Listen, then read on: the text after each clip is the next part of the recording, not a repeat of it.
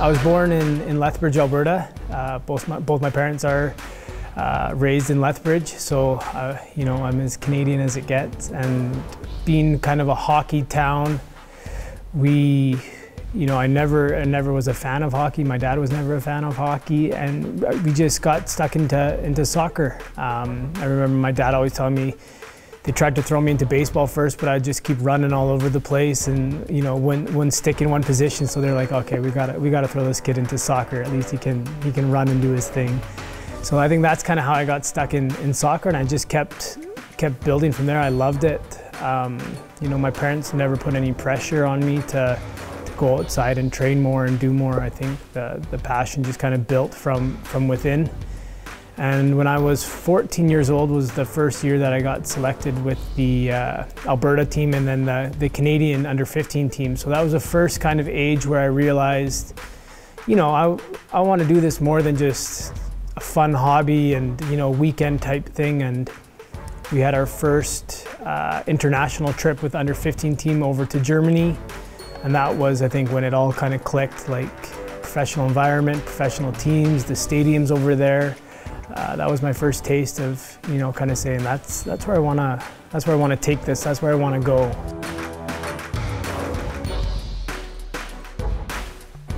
I used to wake up in the morning and call agents from over in England and try to explain to them that there was a kid in Lethbridge, Alberta that they should have a look at, and you know, how do I get overseas, or how, you know, like, and I didn't have any contacts. I didn't know anybody who knew anybody. So there was kind of that end of the road for me type feeling until the Calgary Storm came around, and that was when I turned 16, and Thomas Niendorf at the time was the head coach, and he had scouted me or spotted me playing with Lethbridge and invited me up to be a part of the team when I was 16.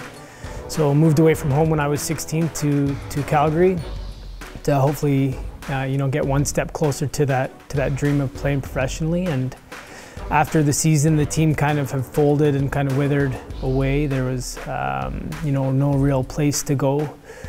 We had organized a trial for me to go overseas and go to Germany, where I had a week trial with Bayern Munich. And then the week after that, I was with 1860 Munich, which was literally right across the street. And that's kind of where it started for me.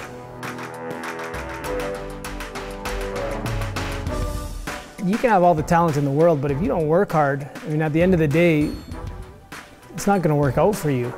And as far as, you know, professional habits, I think going over to Germany or moving over to Germany at such a young age created this professional environment in my blood. You know, I've never been one to give up out on the field or in the gym. I try to be very professional when I go home, and you know, nobody's there to push you. There's no coaches or other teammates. And you know, as far as the fitness aspect of it, moving to Germany was unbelievable to see, you know, the amount of fitness that they do. They have 2 preseasons throughout the year, one before the season and one kind of midway through the season, that the teams would fly away somewhere for 2 weeks and do preseason camps. And you know, they would wake up at 6:30 in the morning, go for a run, come back, have their breakfast, and at 10:30 they were out training for their first training session. Come back in, have lunch, and at 4 o'clock they were out for a third training session. And that's how their preseason goes. And it was almost like if you survived the preseason, you were good to go in the season.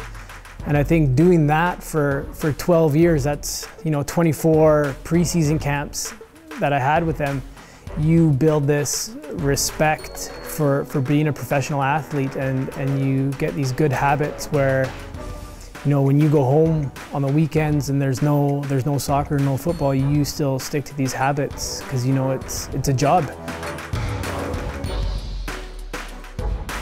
I think describing myself as a player is hard, only for the reason that I think I'm pretty humble and laid back, and I know a lot of people love to be the flashy player who scores a lot of goals, takes players on 1v1, but I don't think those attributes are my style of play. You know, I've been known to be a box-to-box, hard-working midfielder. You know, a lot of people say that I do the jobs that nobody else likes to or wants to do. You know, the defensive work of, you know, winning the ball back, closing down spaces.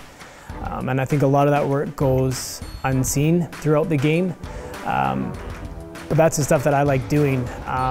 You know, I like coming off the field after 90 minutes and just being completely exhausted, mentally, physically, knowing that, you know, I gave everything. And as far as the actual type of player that I am on the field, I like to be basic and simple, but very effective in the way I play. I try to keep things, you know, 1-2 touch, but I try to influence the rhythm of the game quite a bit by the pace of which I can play. You know, spreading the ball, keeping possession, joining in with the attack when I can, as well as, you know, being a vital part of the defense and winning the ball back.